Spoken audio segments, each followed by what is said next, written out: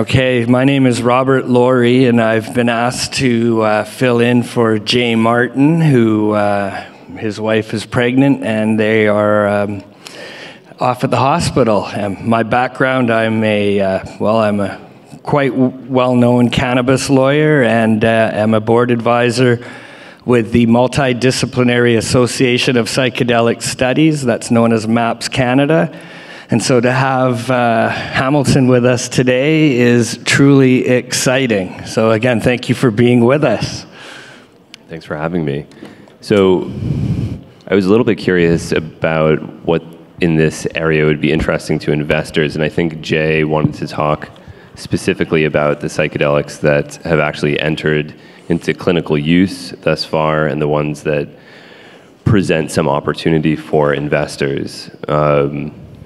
And really, there's only 4 psychedelics that have been commercialized in the 21st century to any serious extent, and those are ibogaine, ketamine, MDMA, and psilocybin.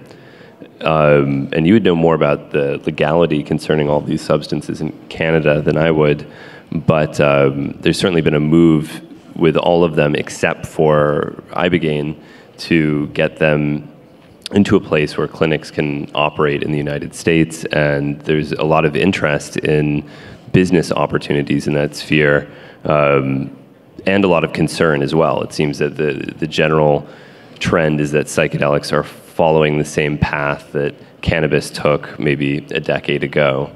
Right. Let me just quick question. How many in the audience have heard of ibogaine? Oh, yeah. So not bad at all. Number.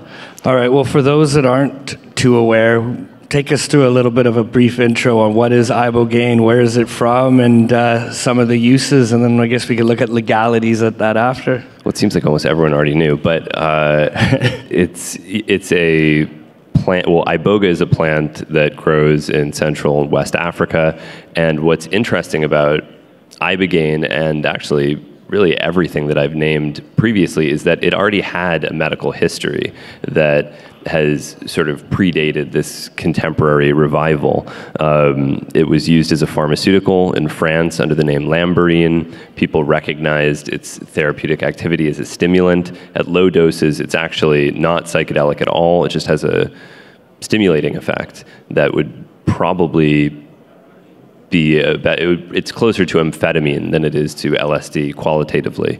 And then as you increase the dose, it actually becomes a sedative, and it starts to exert a certain anti-addictive effect that has been found particularly useful in treatment of opioid dependence. So that's the basic story. The way that this was discovered was somewhat serendipitous. There was a heroin addict named Howard Lotzeff who took ibogaine after a chemist friend gave it to him in the 60s, and he recognized that not only did he have no desire to use heroin anymore after using this drug, he started to associate heroin with death and found it sort of unappealing as an idea, but it wasn't just a psychological change. He also found that he wasn't suffering any of the typical withdrawal symptoms that accompany cessation of opioid use. And that's really what makes ibogaine so remarkable, is that you have this dual effect. You have the psychological anti-addictive effect that's present in many psychedelics, but then there also is a physical anti-addictive effect that is mediated by the opioid activity of some ibogaine metabolites. Interesting. And just on a note, in terms of legality in Canada, as of May 19th, 2017, ibogaine has been added to the prescription drug list, or known as the PDL with Health Canada. And so under the food and drug regs, it's still not authorized for use, but it's interesting that the feds at Health Canada added it to the PDL for the reason of reducing or to mitigate potential harms. So what do you think about that statement of ibogaine and being put on the PDL simply to mitigate potential harm? Well, I'm a bit confused about the legality because, it's been illegal in the United States for decades and never really had much of a chance there. So the Ibogaine clinics have traditionally been located in Canada or in Mexico, and people cross the border in both directions in order to get treatment. And there have been a number of problems with that. One is that because you have a lot of people from the United States traveling out of the country, they want to get their treatment as quickly as possible. And the idea is that even if it's ideal to stagger the doses and take a lower dose over a longer period of time, people can't afford to do that, so they start using these ultra high doses that in some instances are fatal. So that's one of many problems that emerges in a prohibitionist market. But the other problem is that a lot of the administrators on both sides of the border have been somewhat unscrupulous, and it's made it a little bit difficult to collect rigorous data on how effective of a therapy this truly is. Right. Now, if you'd like to, how about we look at ketamine? Tell us a little bit about ketamine. Yeah, well, ketamine, and I imagine if you're familiar with Ibogaine, everyone here is even more familiar with ketamine. So, but ketamine is interesting because unlike these other substances that we've mentioned, it's already in widespread use internationally. According to the World Health Organization, it is the most widely used anesthetic on Earth, period. I think a lot of people think it's a club drug or that it's only used in veterinary medicine, but that's simply not the case. I was reading it's for maintaining and starting and maintaining anesthesia.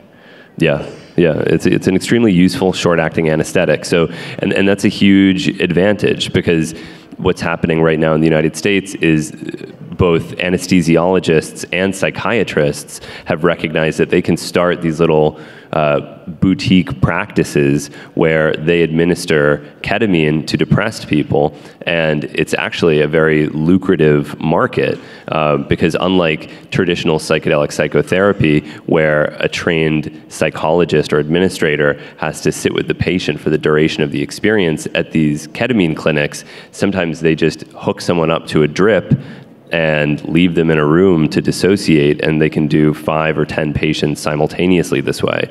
I'm not saying that that's a good thing, but that is the way that it is done in some locations in the United States. Well, the legal situation of ketamine in Canada is that it's a Class 1 under the Controlled Drugs and Substances Act, the CDSA, which Schedule 1 is up there along with cocaine, morphine, methadone, and codeine. So what are your thoughts about ketamine being in such company of these other harder substances? Well, I'm not even sure I believe in the hard-soft substance dichotomy to begin with. And I think that there's one of the most problematic ideas in the way that the United States classifies certain drugs. They have Schedule 1, which is the most restrictive legal schedule, and that is for drugs that have no medicinal use. Well, that's just an absurd idea. I think that there is a medicinal use for almost everything, and if there isn't, it just has yet to be discovered. And it's a very short-sighted way of thinking about these substances to assume that anything can or can't be used medicinally. So, I would hesitate to say what it should be, what would be the best company for ketamine. In the United States, it's Schedule 3, which makes it less restricted than even something like Ritalin. Which is good. I think that that's appropriate. And one reason for that is because of its widespread medical use. I don't know, what was it? What was Class 1, you said? Well, yeah, that's is what I was surprised to see, that, it's Class 1 or Schedule 1 under the CDSA, which, like the United States, is questionable medicinal value, which was the traditional reason for a number of substances being put on the controlled list. But in that case, what would you then say to uses of ketamine for treatment? What would be some of the more common conditions? Well, one thing that's really probably the most interesting thing about ketamine is when you look at traditional treatments for depression, they have about a 2-week lag before the therapeutic effect manifests. So if somebody's very depressed and you start them on a typical SSRI treatment, they may not experience any relief from their depression for 2 weeks, which is quite a long time. With ketamine, the relief is immediate and can last 2 weeks after a single injection, sometimes longer. So that's a huge advantage that is not to be underestimated. The flip side is that ketamine has a number of problems that are not present in the SSRI antidepressants. In some patients, it's addictive. It's been associated with a certain type of bladder toxicity. And there's even maybe some indication that under certain circumstances it can be neurotoxic. So I think that it's important to think of these substances as a starting point. You know, ketamine is not a natural substance, and there's nothing like it found in nature, but in the case of psilocybin and ibogaine, these are natural products, and we're very lucky to have found them in nature, and even luckier that there are traditional societies that use them that help us evaluate their safety and know that, because if you can look to a traditional group and say, look, they've been using this for tens, hundreds, maybe even thousands of years, that gives you a sense that maybe this stuff isn't so bad. Correct. Well, that's a nice segue then into psilocybin. Right. And, well, just to note, that's a Schedule 3 under the Controlled Drug Substances Act in Canada, which is up there. So ketamine is more restricted than psilocybin in Canada? Is that right? Am I understanding that correctly? That's what my review of this has concluded. I mean, Schedule 3 is where you find LSD, DMT, PCP, and amphetamine. Is it reversed in its restrictiveness, so that the higher the number, the more restrictive? Some of it seems to be quite arbitrary as to what the folks that put it on the list, their intentions. I mean, that's certainly the case. Cannabis is currently Schedule 2. We do have a legal medicinal use at the moment, or medicinal use is provided for, and then of course October 17th is the big day of legalization. But let's look a little bit to what's going on in the uses with psilocybin. And is it depression that the applications are being used for, or anxiety? Tell us a little more. Yeah, well, like ibogaine, there's a sort of prehistory with psilocybin that can both clinically and traditionally. So you have traditional use by the Mazatec people in Oaxaca, and depending on how long, it's been used there for at least hundreds of years. And then you have the psychedelic resurgence in the 60s that occurred, where a lot of work was done on psilocybin as a treatment for addiction, specifically alcoholism. And then you have the current resurgence, where people are now broadening the scope of the potential applications. They're looking at smoking cessation, they're looking at obsessive compulsive disorder, and they're looking at depression. And in all of the different disorders that have been tested, the results have been extremely impressive. I mean, astonishing, really. Or not astonishing, depending on how you want to think about it. Because in some sense, you could say, well, we knew this all along. This has been in the medical literature for decades. Of course this stuff works, and really it's a tragedy that we didn't get back to this sooner. But, so yeah, that's the current landscape with psilocybin. But you know, there's a lot of controversy, especially with psilocybin right now, and a company called Compass Pathways that is associated with Peter Thiel, and a lot of people in the psychedelic community are afraid that this represents the first step in a sort of corporate commodification of the psychedelic experience. And it's really, there's a lot of debate, there's a lot of hearsay that I don't want to spread without even understanding it, because while researching this subject, I actually had a lot of difficulty finding concrete information on exactly what it is that Compass Pathways is doing. But they are, I don't know what the equivalent in the cannabis world would have been, but they are sort of the first corporate step in the direction of, well, what is it going to look like for white-collar business people to get involved in the psychedelic sphere?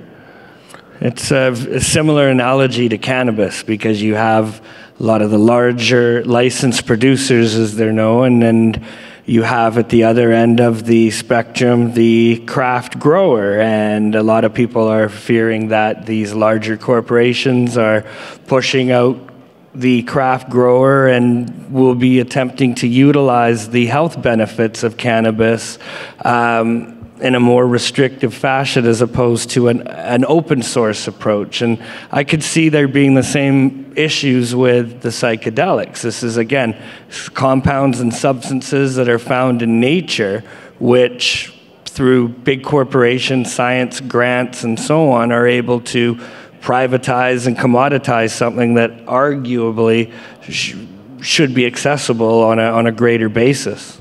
Right. Right, yeah, and there's so many questions, and one is a basic question of fairness, because, you know, I think there are a lot of people in the cannabis world who felt that they had sacrificed their freedom, people who had gone to prison, 100%, people who were activists, people who had dedicated their lives to the plant, and then they felt that these newcomers, these business people came and reaped all the benefits of their hard work. But the flip side is that sort of white-collar corporate interest, I think, had a really important role in pushing cannabis toward legalization. So there's a push and pull there that's important to recognize, and which makes me somewhat reluctant to outright dismiss companies like Compass Pathways, because who's to say that that isn't what ultimately pushes things toward the direction of legality, and that would have a positive impact on everyone. That's a fair statement, and I guess what you're saying is that we have to look at all new situations with an open mind, but at the same time ask the questions. Yeah. Excellent. Well, let's turn to then another favorite, MDMA, or methylene dioxymethamphetamine, or known as ecstasy. Tell us a little bit about that and your thoughts and applications and the utility of essentially something that's been known as for decades as a party drug. Right. And again, it's very interesting because these drugs are very well-established, very profitable commodities. The MDMA trade is a multi-million-dollar international trade. There's an enormous market for this drug, and I think that most people, at least in the drug world, understand that the barrier between medical and non-medical use is a lot more permeable than people recognize. You look at people saying, oh, look, it turns out that MDMA is really useful for PTSD. Well, who's to say that a lot of these people that would have previously been categorized as abusers or recreational users weren't also trying to exploit that same therapeutic effect that's being observed in these clinical trials. So what we're seeing is that, like all of the previously mentioned substances, MDMA has really miraculous effects when studied clinically, particularly for PTSD, and that's just the beginning. Right now everything is a bit sensitive, and I think that MAPS, correct me if I'm wrong, has chosen some of the safer things to do because the stakes are high, everyone wants to succeed, you don't want to do something too bizarre. For example, it's very likely that MDMA will work for PTSD, and it has worked. It's worked very, very well. And then after that is demonstrated, then you move down to maybe something else. Who knows what that might be? Depression or bipolar or borderline personality disorder, or who knows what. Things that maybe the chances of succeeding are a little bit lower, but it's still, these are important areas to explore.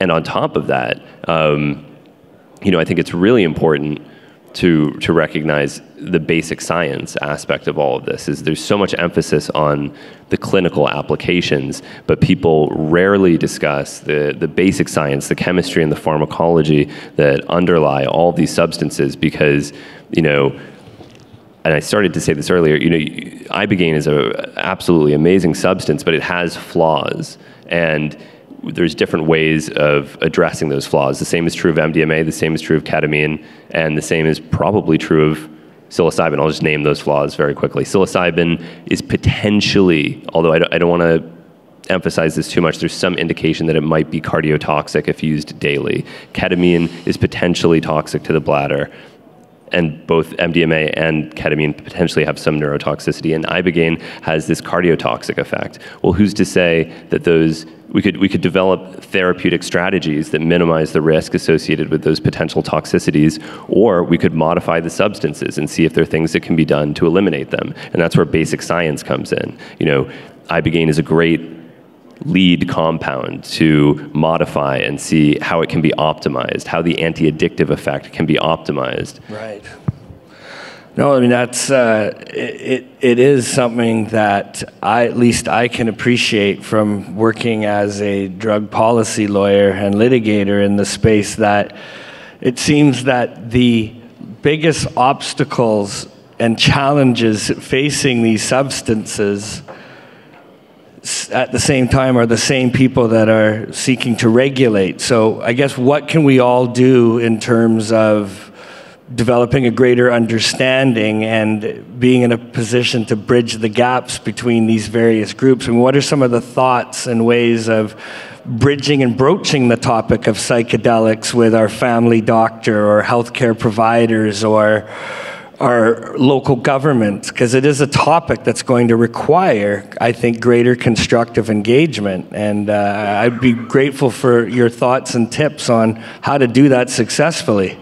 Yeah, I mean, that's a big question, and there's a lot of different answers to it. One is just grassroots activism and education, and telling your friends, telling your parents, telling the people around you that maybe these things are worth looking at carefully. Maybe they aren't the way that you previously thought about them. I mean, Michael Pollan recently wrote a great book that I'm sure many people here have seen, book, if not read. And that book, you couldn't ask for anything more in terms of just making a very solid case that says, acknowledge this as a possibility at the very least, because the evidence is there. These things really do help certain people under certain circumstances, and to dismiss them could deny people not only a very valuable treatment strategy, but maybe the most effective treatment.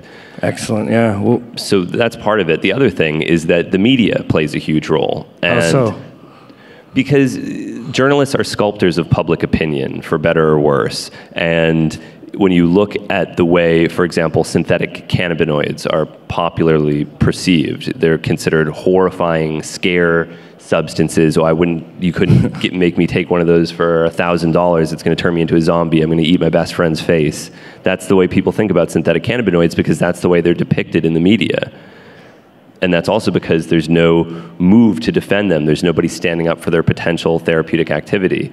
So right now, it's a really lucky time in that there's a certain synergy between the medical, clinical research and journalists working together to emphasize the positive aspects of these substances, and it's created an amazing momentum. And I think it's important to keep that momentum by being responsible, by not overemphasizing the positives and not neglecting to mention the potential negative effects, because if everybody you see this a lot in the cannabis world, people will say that cannabis cures all diseases. Well, cannabis is an amazing plant with amazing potential. I think it might be a bit of a stretch to say that it cures all diseases. And you want to just be a little bit careful about the way that you present these things, because there's a lot at stake. And the fact that we were pretty close to recognizing these things as medicines at one point in the 60s, and then it all fell apart, should be a reminder that no matter how much momentum we have right now, if we're not careful, it can fall apart again. So it's important to behave responsibly and do the best that you can to educate those around you. Right on. Well, that's, I think, a very, very good answer to a difficult question. Let's conclude on and look at the area of 2008, we had a financial crisis. We're presently in the middle of an opioid crisis. I can't think of a better backdrop for psychedelics.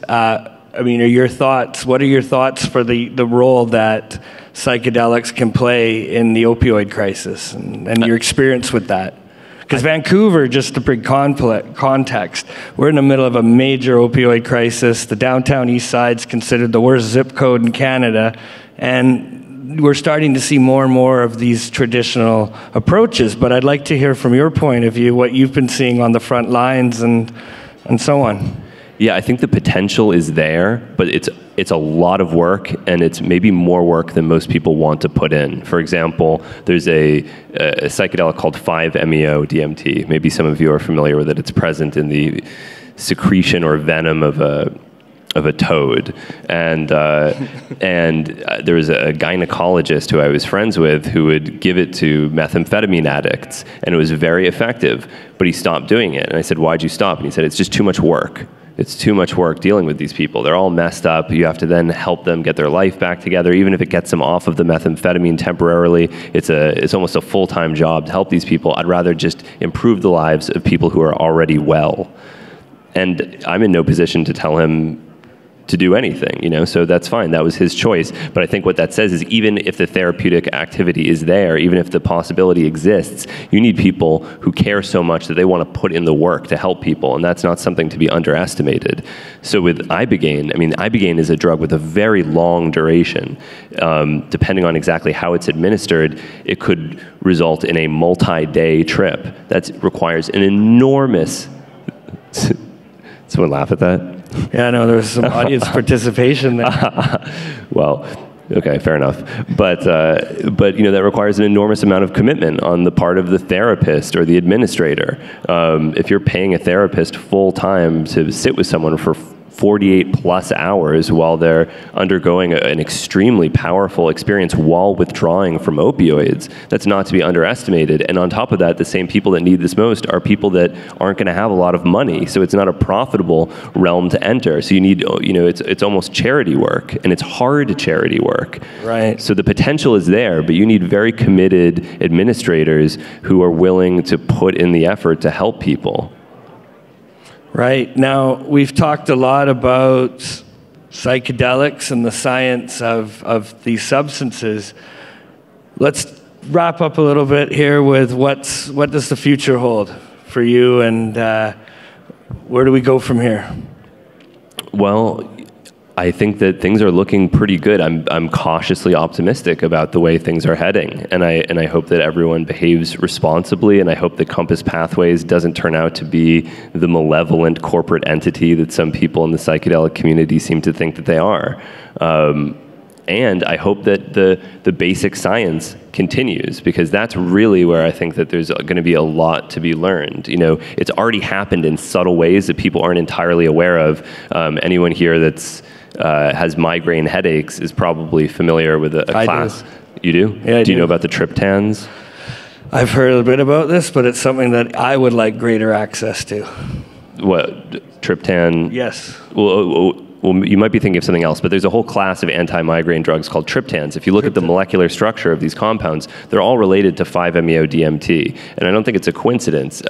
You know, pharmaceutical companies have noticed that there are therapeutic effects in a lot of these serotonergic compounds, and there's been an effort to strip the psychedelic activity while maintaining either the anti-addictive effect or the anti-headache effect or the anti-this effect or that effect. And I don't think that's a bad thing either. I think that there are people that don't want to undergo what could be a traumatic or difficult psychedelic experience, and it's important to continuously research these things to see how their therapeutic activity can be optimized. So I think it's really important, all of the work that MAPS is doing, and I think supporting them is a great place to start, but I also hope that everybody recognizes that a lot of the medicines that are being used right now are a starting place. They're not the end, and there's a lot to be discovered in this area.